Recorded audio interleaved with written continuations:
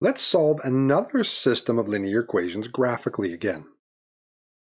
Except this time we're going to use slope and y-intercept. To begin with, just as in before, I'm going to number these equations.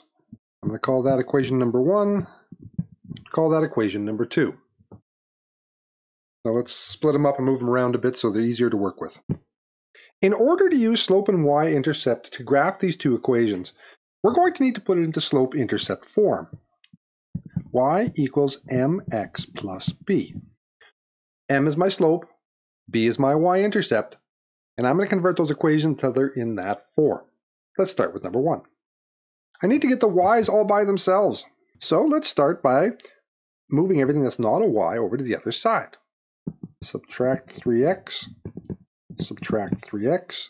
I now have negative 2y equals, now just because we got the x's in the front in our form of our equation, we'll do the same thing here. So I've got that minus 3x minus 4.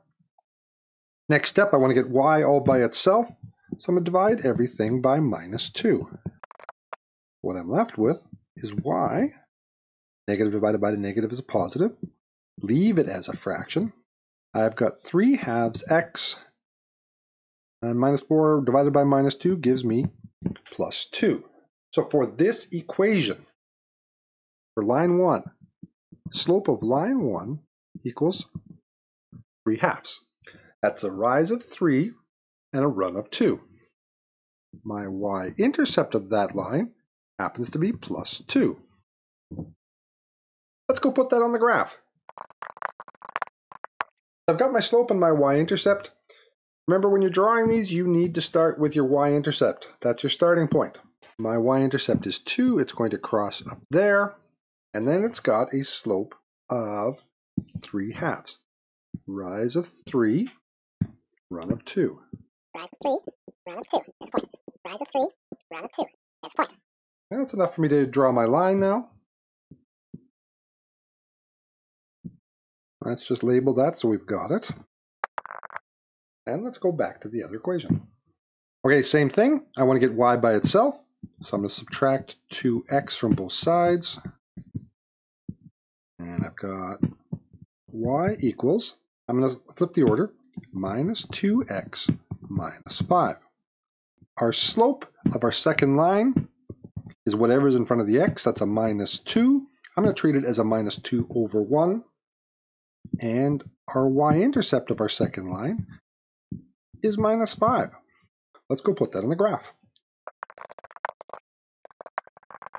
All right, so we start with our y-intercept, and it crosses at minus 5. So it's going to cross all the way down here. And my slope is minus 2 over run. So it's a rise of minus 2 and a run of 1. So 2 down, 1 over.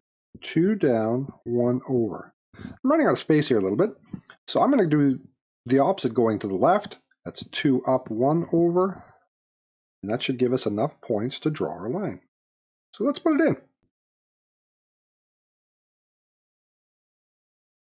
Now you see why it's good to draw the line through the entire graph. My blue line, I almost had to go back and extend it because it didn't reach. But I can see exactly where my solution is going to be. It's going to be right there. The solution for this system is that point, and that point happens to be minus 2 on the x and minus 1 on the y. That is the answer to my question.